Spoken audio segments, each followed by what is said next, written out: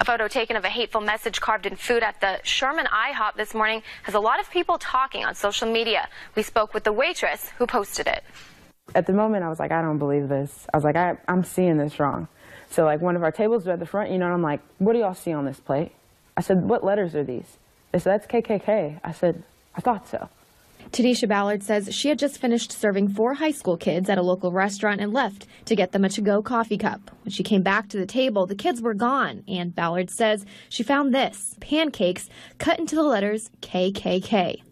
Ballard tells News 12 she took a photo of the pancakes with Snapchat, then posted it to Facebook before she went to bed. Like, I just can't get over it because these kids, like, we were just joking, and then it got so serious. And I'm like, how? How? Like, what was it besides my skin color that made you think this was going to be funny? Ballard says the young men were wearing Bell's Letterman jackets. Everyone was trying to point blame, like I'm calling out the town when I didn't. The kids called out their own town. To come out in their school colors and disrespect someone because no one's going to do anything, then they knew that they could do that. They felt like they could.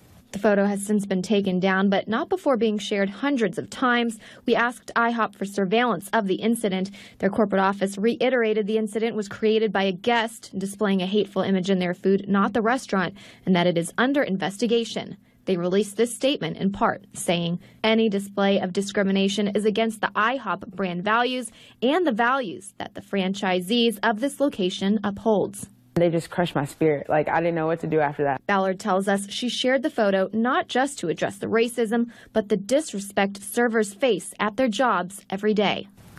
Respect people. It's one of those things that I was always taught, if you don't have anything nice to say, don't say it.